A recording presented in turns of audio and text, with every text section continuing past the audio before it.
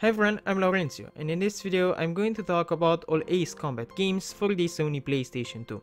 Ace Combat 4 Shattered Skies, also called Distant Thunder, is a great game in this series. The story takes on a darker tone, having flashbacks of World War II. The only problem I have with the storytelling is that it's just some sliding pictures. They are well drawn, but still some actual cutscenes, or well, more cutscenes, wouldn't have hurt.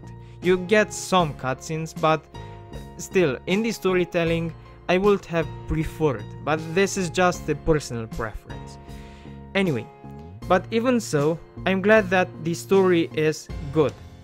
The game consists of 18 missions, and the objectives get repetitive. But even if the game is repetitive on paper, the gameplay engages you, and it engages you so much that it doesn't matter what you do in a mission. You forget about its repetitiveness when you get to play the game.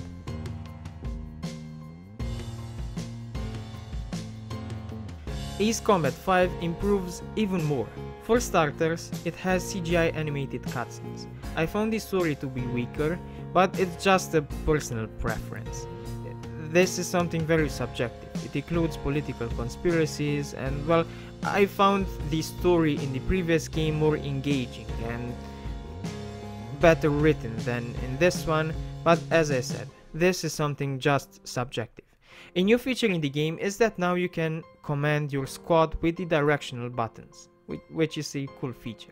The graphics have been greatly improved. Ace Combat 4 was rather mushy and unicolored, whereas Ace Combat 5 has reflections, sharper visuals, and more effects overall. And also, overall, it has more content, more missions, more planes, and more varied mission objectives than Ace Combat 4. Ace Combat 0 is awesome. You start to have some fame.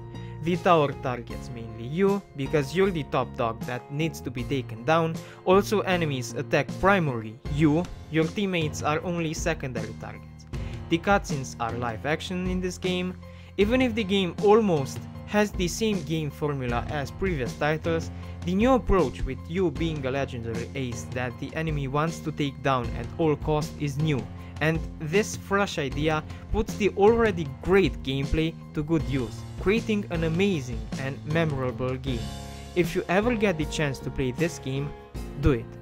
It's a masterpiece. The music is amazing, creating a very nice atmosphere. The gameplay is tense and engaging. Every element of this game fits perfectly. But I recommend you to play the game on an actual PlayStation 2 and not on an emulator. Emulators nowadays can't run Ace Combat that well. It's possible to run the game and you can optimize the settings, but it's hard and tiresome, and even then, you'll still encounter some graphical glitches. The game is still great, even with graphical glitches, but why not get the full experience and play it like it was supposed to be played? Okay, so this was the video. If you liked it, please hit the like button and subscribe. If you want to support me in my pursuit to review as many video games as possible, click the join button and choose one of the perks. You have the link to the join button in the description. Also, you can follow me on Twitch, Instagram or Discord if you want. And if you want to see another video of mine, just wait till I stop talking and there will be thumbnails of other videos I've made. Thanks for watching.